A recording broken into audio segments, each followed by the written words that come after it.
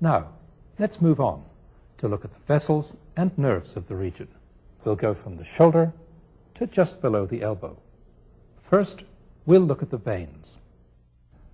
Many superficial veins from the forearm converge just below the elbow to form two large veins, the basilic and the cephalic. The cephalic vein stays at a superficial level as it runs up the arm over the biceps. At the top of the arm, it lies between the deltoid and pectoralis major. The large vein crossing the front of the elbow is the antecubital vein. It crosses from the cephalic to the basilic vein. The basilic vein then runs up the medial aspect of the arm to join this brachial vein, which is one of a pair. The two brachial veins join together as they pass up the arm. Here they are joining to become one brachial vein.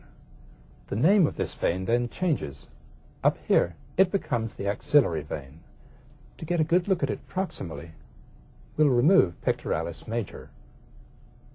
Here's the axillary vein running alongside the median nerve and the axillary artery, and disappearing with them behind pectoralis minor. Now let's look at the artery and the principal nerves of the arm. From here on, the veins which run parallel to the arteries have been removed to simplify the picture. Here's the main artery, the axillary artery. It emerges from beneath pectoralis minor, surrounded by major nerves.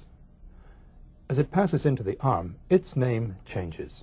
From here on down, it's the brachial artery. Here, right next to the latissimus tendon, it gives off a large branch, the deep brachial or profunda brachii, which passes backward deep to the triceps.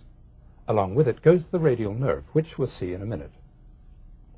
The brachial artery runs down the medial side of the arm, alongside the brachialis muscle. The median nerve crosses over the artery.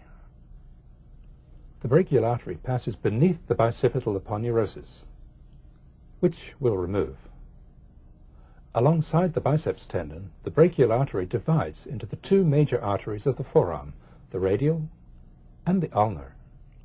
The radial artery stays quite superficial. It runs down the forearm between pronator teres and brachioradialis. The ulnar artery has a much deeper course. It dives down alongside the brachialis tendon and passes deep to pronator teres. We'll leave the arteries there. We'll see their further course in the next section.